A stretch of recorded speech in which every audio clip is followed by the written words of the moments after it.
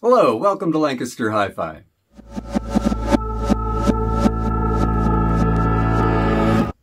A while back, I made a couple of videos about cables, specifically interconnects, and more specifically RCA interconnects. For those videos, I experimented with changing the cables between CD player and preamp. I compared just two different sets. The sort of freebie cables that were typically included with new components in the 80s and 90s. Yes, that's the last time I bought a brand new hi-fi component. And a beefy silver-plated $20 pair of cables from Amazon. These cables, actually, which are branded Prefair. Before those, I'd bought two pairs of cables like these, also from Amazon, and these were the first interconnects for which I'd spent more than $1 or $2. I really didn't think cable quality mattered.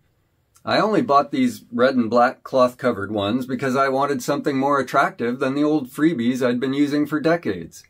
How did I reconcile my rather extreme cable denialism with my use of 12-gauge speaker wire on this system? I think I reasoned that speaker wire might need to carry some real current. I mean, say I'm maxing out this amp with 10 watts per channel. That's over 1 amp, and that's a lot compared to the milliamps that most interconnects carry. Like, say the preamp is giving the power amp 2 volts, and the amp's input impedance is, say, 47K. And yes, I'm just pulling that number out of my ass, but it is a typical value of input impedance. The signal current would be tiny, much less than 1 milliamp. Why would I need anything more substantial than thick spaghetti? That said, I had a few cables that were more substantial, like these, which at least have gold-plated connectors, and the cables themselves have a bit of heft. If you watched my videos from spring 2024, you know that the silver cables were an improvement over the freebies. At that time, I talked a bit, wondering really, about how much I should spend to upgrade my cables. But I was still skeptical about paying any more than I already had on the silvers. A while after I published those videos, my friend Chris offered to bring me some different cables to try. I took him up on the offer, and we spent an afternoon trying a variety of cables. For the purposes of testing, I used the red and blacks to interconnect CD player and preamp, and I changed the cables interconnecting preamp and power amp. Our testing included the two featured in the previous videos, that is, the freebies and the $20 silvers from Amazon. And the prices of the cables went up substantially from there. Around $200 for Riga couple 2s, $500 for Wire World Eclipse 8s, $900 for Kimber Cable KS 1016s, and $1,300 for Cardus Clear Reflections. I shot hours of video. I recorded each playthrough of our test track as well as our conversation. We repeated the testing for the Amazon and Riga cables. I plotted spectra of sound samples for each set of cables and both trials of the Riga couples. Subjectively, each pair of cables sounded different from the rest. My personal favorites were the Riga couples and Cardus Clear Reflections. The spectra are all slightly different, both from one another and between tests for the Riga couples. Reviewing the video, I noticed that I did bump and move the camera slightly after the first test of the Rigas. And while I can point out some differences among the spectra, I can't point to specific differences to say that those are responsible for the differences I perceive subjectively. Frustratingly, the differences between spectra for different cables seem similar to the differences between trials of the same cables.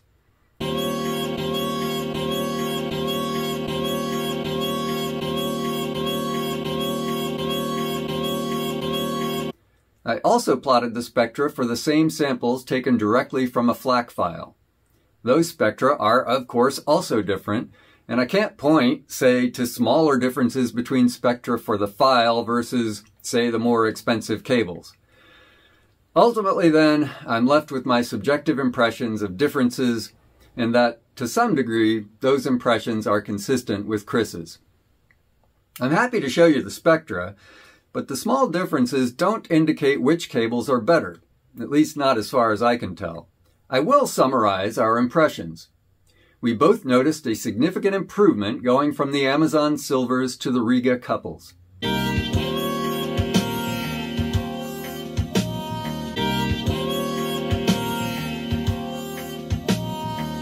In particular, the highs seemed more pronounced, and subtleties within the music became more noticeable. For example, I recognized the trumpet solo in Babylon's Sister as a muted trumpet, whereas I hadn't recognized it as a trumpet with the Amazon cables. After the Riga couples, the Wire World and Kimber cables were both different, but I didn't necessarily hear them as improvements.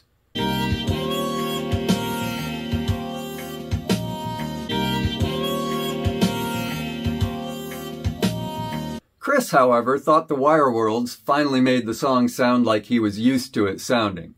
Specifically, the Wire World cables didn't have as much in the highs, seemed to bring out the mid-range, and had an overall warmer sound. For Chris, the Kimbers were better, in that there was nothing annoying, fatiguing, or out of balance. They didn't sound special to me. Like the Wire Worlds, the Kimbers had a detailed mid-range. Finally, the Cardus Clear Reflections produced another significant improvement to my ears, and Chris agreed. I did have some trouble identifying what exactly the Cardus cables improved.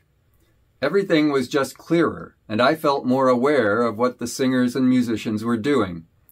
The Cardus cables did not seem as warm as the Wire World and Kimber cables. After all those sweet cables, we tried out the freebies. With those, the music sounded compressed. The basic song was there, but the nuance was missing. I'm afraid there's no going back. After listening to cables with prices ranging from free to over $1,000, what's my next step? Will I replace all of the interconnects in my system? Yeah, I already have for this one, except for the turntable's captive cables, and I'll replace those at some point as well. Did I pay $200 or more per pair? No friggin' way. What about the world's best cables that only cost $10 or $15 more than the Amazon Silvers? Well, I actually wanted better connectors than they're using on those. World's best cables typically use either Amphenol connectors or Nutrix budget line of Reen connectors, and all of those go for $2 to $5 each. I've watched a bunch of GR research videos in which Danny makes a big deal about the improvement that tube connectors have over binding posts. If I recall correctly, his point is that binding posts, made out of what? Steel? Brass? Probably not copper. That binding posts represent a weak link in the chain of copper wires outside and inside the speaker. I decided to make my own cables. I got 3 sets of 4 of these Viborg connectors, VR107R. They're a rhodium-plated, pure copper. They list for $77 a set, but I got them on sale for $48. I also got 50 meters of Mogami 2549 shielded twisted pair microphone cable for $120. It took me a while to make the first pair of interconnects, but the second pair went more quickly, and the third more quickly still. With the deal I got on connectors, my cost for each pair of interconnects is a little over $50, although I had to invest in way more cable than I need right now. If I never use the rest of what I got, my cost is $266 for 3 pairs of interconnects. That's a substantial amount, but it's similar to the cost of 1 pair of Riga couples. Oh, and Chris has offered to sell me his Rigas for what he paid, maybe $50. I've got a bunch of cable left to make plenty more interconnects, and I probably won't go with such pricey connectors for all of them. If I go with Amphenol connectors, about $5 each on DigiKey, then a pair of cables with 4 connectors will cost me, say, $22. You know, World's Best Cables sells pairs of interconnects for $30 to $40. I'd say their prices are pretty good, so that would probably be my recommendation if you're looking to step up your interconnect game. Those will have gold-plated brass connectors rather than rhodium-plated copper. Now that I've got all this Mogami cable, it would be interesting to test out different connectors. I'm absolutely loving my new interconnects. but I wonder how much of the improvement is due to the connectors versus the cable. If the connectors are, as Danny says, the weak link, then going with copper over brass may make a substantial difference. You know, it's funny, because as I'm speculating, I find that part of me is still skeptical that the connectors make much difference. And after all the testing I've done and hearing the differences among cables for myself, maybe I should be wondering whether the cables between the connectors make any difference. If I could bring myself to use some Viborgs on some lamp cord, that might be the test to make. But how far down this rabbit hole do I want to go at this point? Chris made some great points that I was able to record. Rather than paraphrase, I'll let him do the talking. Here's the thing. Cables can make a difference, but the price points of the cables are crazy town. Even the stuff that looks like it probably was relatively hard to produce, and it may very well have been, there's still probably going to be 80 points in margin for the manufacturer. Let's say that they sell these for $900 or something like that. Probably cost them maybe $50 to $100 to produce, and that's including these imported German WBT connectors. Let's say give them benefit of the doubt. Let's say they're using a 5x profit margin model, which is not uncommon in the audio industry. So let's say maybe they cost them $180 to produce. They're buying these things in bulk and they're $10 a pair or $20 a pair.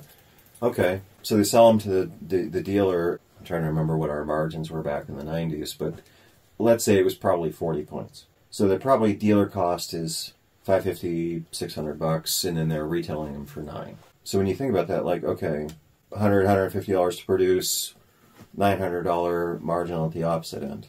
So naturally, when you think about, like, okay, what does it cost Cardus to produce this? Well, the wire itself is drawn and produced in the United States. The company that they hire to do the production of the conductors is based out of California. Now, they've got to manufacture this stuff in 1,000-foot spools or something like that, because there's no benefit to them producing small quantities. And so then, okay, you bulk produce the spool, and where are you getting the copper? Well, this copper is coming out of a mine in Nevada. So end-to-end, everything here is manufactured in the United States. So that automatically is going to add cost. The flip side is the quality control's a known variable. The part that when it comes to wire costs, and the reason I think that so many people say snake oil, and they have a valid criticism, is that if a consumer is paying $500, $1,000 for a set of interconnects, is that commensurate with the value of what they're getting out of it? But that could be applied to anything in hi-fi. If you're talking about a $50,000 pair of loudspeakers, like the ones that you heard at my house, okay, there's probably, for the dealer, 40% margin on that. So they're probably, dealer cost is probably 30 grand on a set of speakers in that price point. The manufacturers are probably making 100% margin on it. It probably costs them 10 to 15 to engineer, build, and ship. And bearing in mind that, you know, a speaker that's being shipped from France, in the case of my speakers, and being crated and shipped, and they're 180 pounds a piece, those are not cheap to ship into international markets. Now, what does it take for a manufacturer to stay profitable, keep their employees working, and so on? Whether we're talking about Kimber Cable, Cardus, Wire World, or any number of other boutique hi-fi brands, part of what you're paying for is you're paying for the companies to even make the stuff and experiment with it and R&D it in the first place. I would say you're also paying enough for that company to stick around for a while. Well, yes. I mean, you think about... So that you don't suddenly have an orphan piece of gear. Well, look at what Monster Cable basically is almost non-existent in the market anymore. And I think part of that is a response to the fact that Monster really pushed themselves into the mainstream big box store hi-fi industry. The Best Buys, the Circuit Cities, the Magnolia Hi-Fi, once they were bought out. It was a profit margin increase add-on to the sale. So on a $100 Sony receiver, or $199, whatever they were charging for their base level stuff back in the 90s, there was no margin in that product at all. Because the bottom line is that the stores would just use it as a loss leader to try to sell a system as a whole and maybe a TV set to a customer. So maybe they make 20 or $30, and if they're paying their their guy any commission or their salesperson any commission, the store's not making any money on that. So if they can sell you a spool of 30 feet of monster cable, 16 gauge, or a set of RCA interconnects that have good connectors on them, okay, now that maybe they've made $50 or $80 on the sale by the time that they're done. And then they'll try to push an extended warranty onto you, and that is an added commission for commission salespeople as well. I'm sure it is in a car dealership or anywhere else. You know, so what are the companies that have stuck around in the industry? Well, companies like Cardus and WireWorld and Kimber Cable and I suppose Nordost and some other well-known brands within the industry, they have been around for decades and producing products. And, you know, if you pick up the phone and you call Cardus and you say, what's the capacitance of my phono cable, they'll take down your number, call you back an hour later and say, we just measured one of that length of this particular wire, and you're getting 50 puff per foot, or whatever the value ends up being. It's actually probably a lot less than that in the case of a phono cable. Are you going to get that from Amazon seller X out of Asia? No, probably not. Unless you can identify what the source wire is, i.e. world's best cable uses Mogami or Kinera or some other, and then you can go to the manufacturer's website and find the spec for the wire. And these things do matter in some cases. If you have a highly capacitive speaker cable, certain amplifiers will oscillate. If you run really long runs of too high capacitance wire, it can cause stability problems with your amp. Yeah. Or with RCAs connecting a turntable to a phonostage, absolutely you need to be mindful of capacitance on the cable. The conventional wisdom goes, right, that, I mean, you know, you got to have a certain resolving system to resolve the differences among something so esoteric as different caliber cables. After today, I don't know if I believe that. Yeah, I don't either. You know, you get into the value proposition that you brought up and kind of discussed ad nauseum in your prior video. Yeah. At what point does a $1,250 or $1,200 set of RCAs make sense in a system like this? Yeah. Well, the answer is that if you have two sets of them, you have one for the CD player to amp and one from the amp to the preamp, you can get a lot more bang for your buck with a $2,500 pair of speakers than you will with the $2,500 worth of RCA cables. There's no question. Yeah. Would I use the Rigas in your system over what I think I heard from, and I think we should go back to. Yeah, I was thinking the same thing. My initial instinct is to say yes. I probably would use something like the Rigas, especially if I could get them used. Yeah. And, you know, would it be worth $50 or $75 a pair for a set of those in the context of the system? I'd say, yeah, probably. Mm-hmm. Is there anything else I can think of that's priced equivalent to that I have any degree of experience with? Well, I would probably strongly consider trying the world's best cable. What are they, Mogami 2549s or something? I'd have to look them up to see which ones they were, but those are the ones those are my budget XLRs in my system when I want to use them. Mm-hmm. And I was pretty happy with them. They do seem to be shielded properly. They are a twisted pair type design. Mm-hmm. The connector quality seems good, and they're cheap. I mean, $30-$35 a pair off of Amazon, very affordable. And would they compare? I don't know, because I don't have a set of RCA. So if I did, I would have brought them. So what's my bottom line on cables?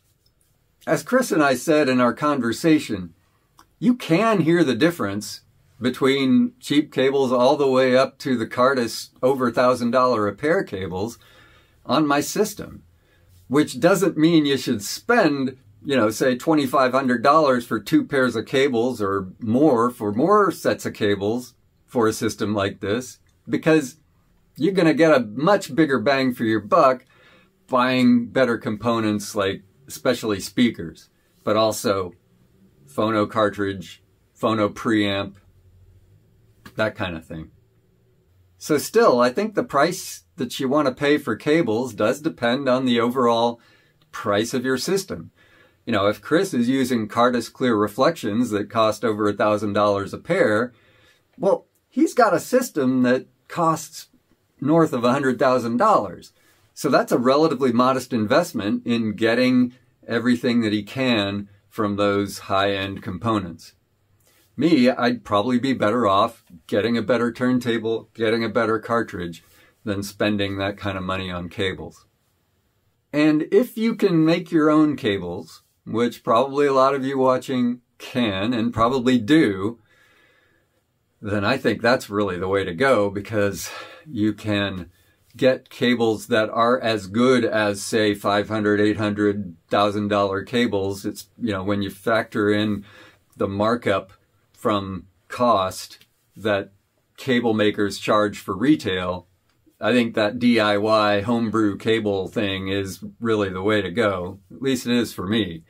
I feel like with my, say, $50 a pair cables, that I've got something like $500 cables or better, given how on sale I got those connectors.